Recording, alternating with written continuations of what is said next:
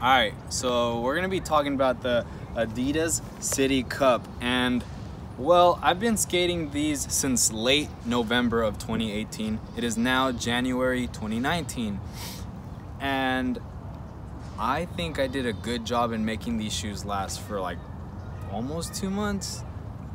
So let's get started. This is I'm goofy footed, by the way, so this is my right foot. Look how much I've done the damage. And I've even torn through 3 layers of the shoe where you'd normally kick flip, tray flip, or just, you know, your kick motions. You can see right here in the suede tore. To be honest, this probably ripped within, I want to say, 2 weeks in.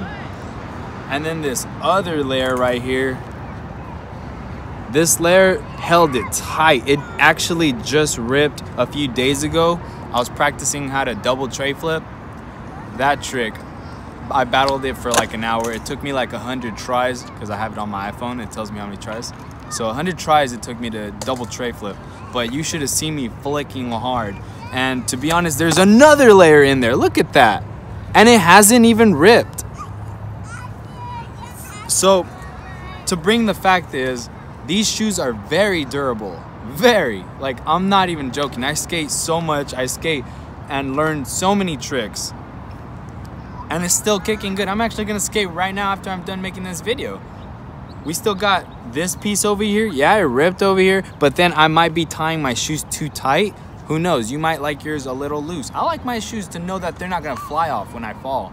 So maybe that's the case. I don't know. I'll have to try another pair, but this is still going strong. This, I have no idea how it ripped, maybe with heel flips. Haven't been heel flipping enough. One of the stripes is falling off. It's all right, I earned a stripe. The bottom is still good. Look at that, oh my gosh. The grip is killing it. And this is just my right foot.